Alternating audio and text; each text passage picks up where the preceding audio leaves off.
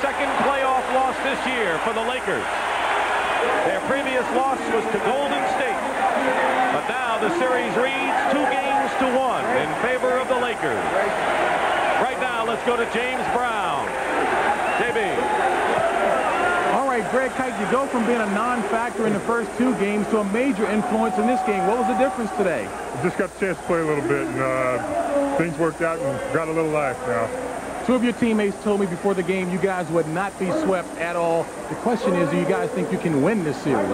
Definitely. I think we can. You know, we got 2 more games here at home, then we'll go out to L.A. and see what we can do. Also understand that you were supposed to give your body up to establish the physical presence of the Celtics. You had no problems giving up the body today. No, you know, that's probably one of my stronger suits is my size, my strength, and I got to use that to my advantage. All right, congratulations, Greg Kite. The Boston Celtics avoid the dubious distinction of being the 5th team to be swept in the NBA Championship Series. They win it. We definitely have 5 games here. We'll be back with Dick and Tommy right after this commercial message.